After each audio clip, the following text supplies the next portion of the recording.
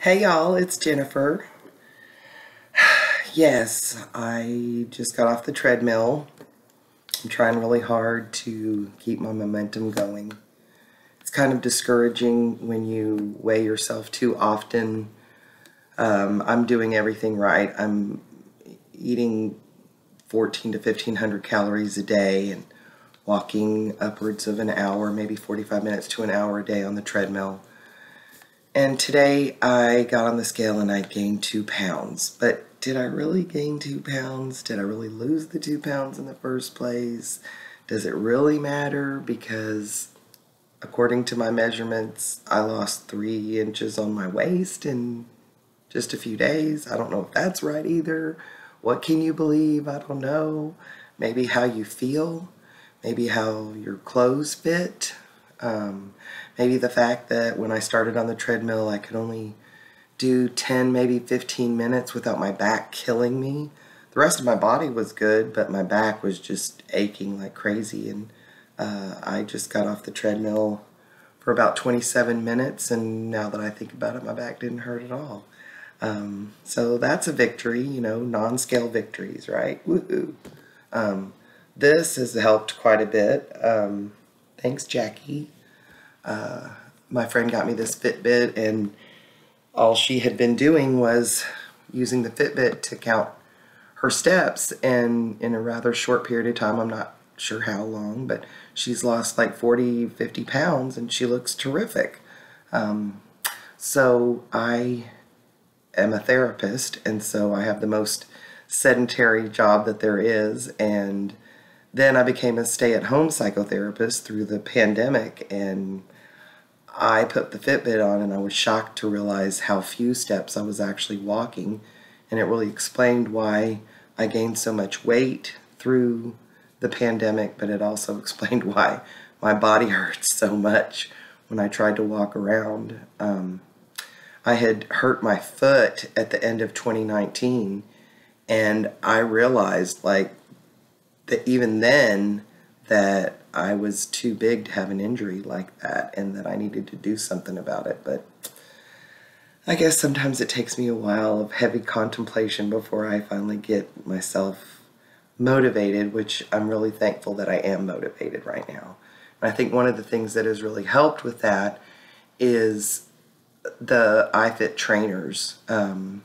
So I was just walking on the treadmill, just looking at the empty, it's just an oval track, and so then I'm staring at the time, and I'm staring at the time, and I'm staring at the time, and I was kind of intimidated about using the iFit trainers because the video matches up the terrain, and so that incline or decline is what happens on the treadmill at the same time. And so I wasn't there yet, and so I had to walk on the boring track and doing nothing.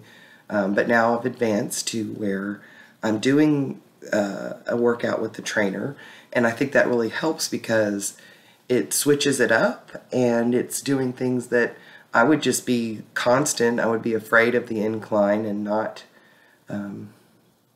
doing anything as far as changing it up. But they have like different times where you're going faster or slower, and I think it really helps. I think it's really motivating to see the beautiful places that they're walking. I mean, I just finished walking the Grand Canyon, although I didn't do all of it. I did 6 of 15 when I finally realized that doing the series was working really good. And now I'm walking in Costa Rica. And this guy, John Peel, by the way, is just an awesome trainer. He isn't like a drill sergeant, and he gives you just kind of interesting facts along the way about the country that we're in. And, sometimes he gives you a moment of silence, and when he does that, I think, yeah, shut up, But really, when he's talking, it's motivating you because there have been times that I wanted to quit, and I'm listening to him, and all of a sudden I find that I'm paying attention to what he's saying, and it's motivated me to finish the workout. And I think that's really important because it's making me push myself in ways that maybe I wouldn't have done if it was just me by myself. Also, like yesterday, I finished up or the day before, I finished up the Grand Canyon series, and so I had done 3 of the workouts in that one day. They were each 20 minutes. I did them all separately to try to work up to an hour.